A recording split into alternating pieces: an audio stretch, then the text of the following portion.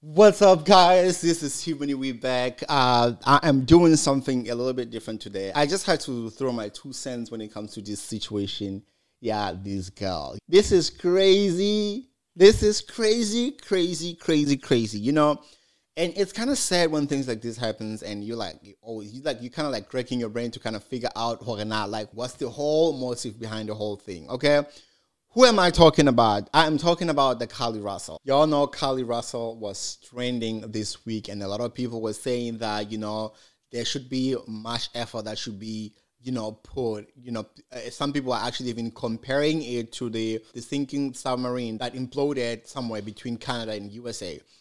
People were saying we want everybody to be on the same energy, okay? We want the same energy that you guys gave them people when they were sinking, trying to get to Titanic. When you actually see the whole thing, it's like, oh my God, sometimes you just have to shut up and wait and see what's really happening. You know what I'm saying? Or what's really going to transpire. Instead of, quickly throwing the judgments before even finding out the whole thing.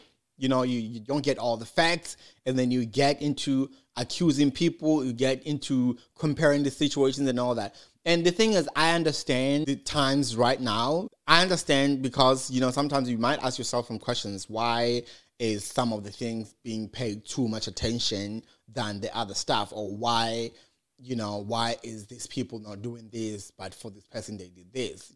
Sometimes it just depends on which state the person is. For a person like me, if I'm staying in Florida, do you think people will care if I get kidnapped or if something happens to me?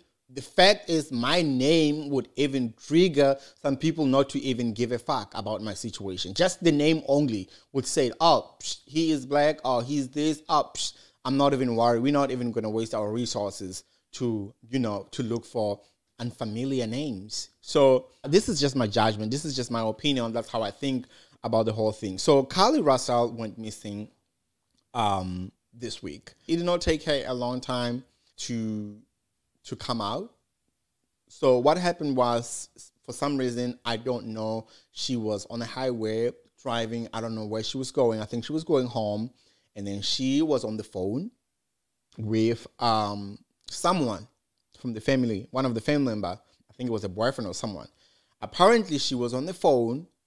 And then while she was on the highway, okay, you're on the highway, you're on the phone, okay? And all of a sudden, you stop the car because you see a child crying on the highway, a child walking down the highway with nobody, unattended, in the dark.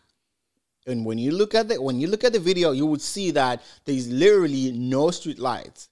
No, it was dark, and it looks like it's a busy highway when you look at the cars driving by. You know what I'm saying? And then apparently what happened was she stopped the car, she got out of the car, and then she went to check on the baby. How do we know this?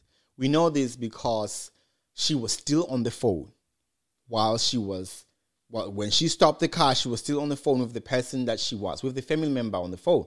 So she sees this child, and then she stops.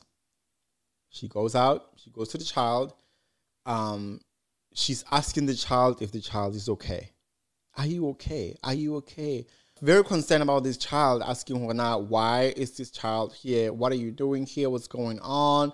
The person on the phone, he could hear that she's trying to comfort someone. And then all of a sudden, she started screaming. Apparently, the phone fell off her hands, and that's where the conversation ended. And the family member, actually, they shared the location, so they knew where she was. So they went to the location. When you trace the location, it might show you where you are, but it really doesn't depict precise location. If there's a road class and there's a highway, you know what I'm saying? Since they had already called 911, the police were actually on the highway at the top. That's when they realized, okay, this is where we are on location. They went up. They drove another way and then went to the location. That is where they found her phone. Her phone was still there. But what is confusing is, a lot of people are talking, it's a lot of speculations. 48 hours, after 48 hours, he was declared missing, kidnapped. And then he was wanted with cats and dogs everywhere. You know, the police, they were on the manhunt looking for this person. And then this lady, 48, 72 hours later, I don't know, she decided to come home. She came home, bare feet. They said she was distraught, she was confused, she was, you know, you could see that she was hurt. But the people are not actually getting into details talking now what is I saying. Like, you know, they do these press conferences that are very shallow, that are not actually getting into details talking about like what really happened. Like, we really want to know. They just say, oh yeah, she got abducted, like she got kidnapped, something happened. Like, where was she? How did she get home? Get into details. We want to know, how did she get home? Did she walk home? Like, where, like, can she remember where she was? Like, it's like you guys are holding these press conferences, but you're not really giving us the details. That is what people are saying right now, because this situation is giving Justice Smollett. Allegedly, that's what people are saying. I saw another YouTuber who was saying, this is, I don't know if I can even say it, but it was so embarrassing. It's, oh my God. They said that she had to go, well, she faked her, allegedly, they said that she faked her kidnapping, which is a horrible thing to say.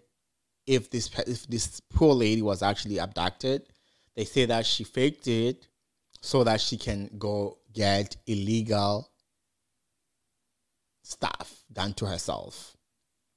I'm not going to get into details, it's a what legal stuff, but the YouTuber that I was watching the video, I don't even know if it's, her name is no, I don't even know. She has been sued many times. She's actually a sex worker. She don't give a fuck about anything. You know what I'm saying? So you guys can go on YouTube channel and see what she was saying. I don't know what's her YouTube channel, but I saw the video that was somebody shared. But this is sad.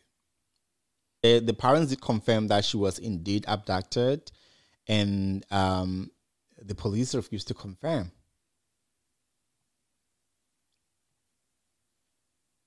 The police, they refused to confirm the claims because this is an ongoing investigation. So the police are not going to say, oh yeah, she was, without having the facts. They have to go in and investigate and find out what really went down. You know, in most cases, when they are not revealing the information like this is because something in the mail came clean.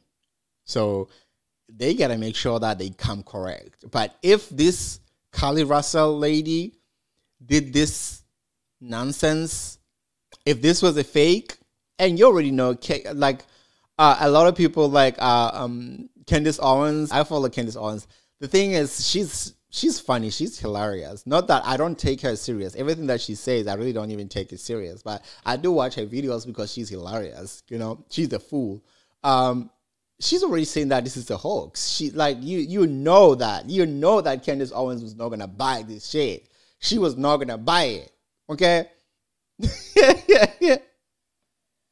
Oh my God. She has a video. She saying that is Carlee Russell the female Justice Smollett.